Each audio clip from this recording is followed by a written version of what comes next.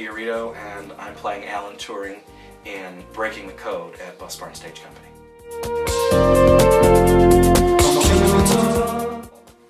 Alan Turing was a mathematical genius who I think probably could be said to be A, the father of the modern computer, and B, one of the strands that won World War II. He basically helped turn the tide against the Germans by cracking the Enigma code, which was a computer that the Germans had made. It was impossible to crack. It made codes that that no one, in a way that no one had encountered before. And it so happened that Alan's particular kind of mathematical genius was very useful in cracking that code. The way he thought and the way he had invented his own sort of computer, a digital computer that hadn't really been made yet. But so it was all up in his head, and thanks to that, that really was one of the factors that helped to win World War II. He worked at a place called Bletchley Park with many other people who were working on the Enigma code as well, but I think basically it was his ideas that really helped to shape that.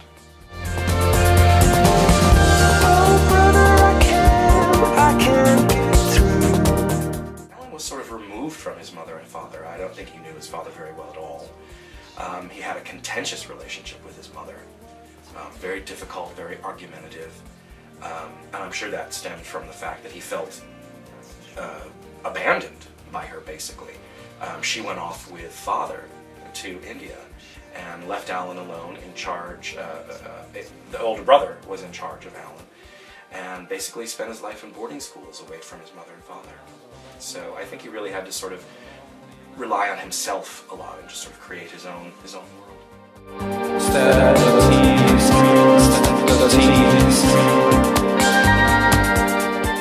Circumstances surrounding his death, that's another thing that's sort of, the playwright has woven some things in that may or may not have happened in real life. So that's something that we've debated during the rehearsal process. But I think most people think that he did commit suicide.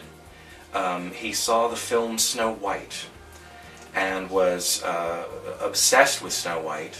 Apparently said the phrase that the witch says in the film, which is the very last thing that Alan says in the play, and decided, in the play at least, to take his life by eating a poisoned apple.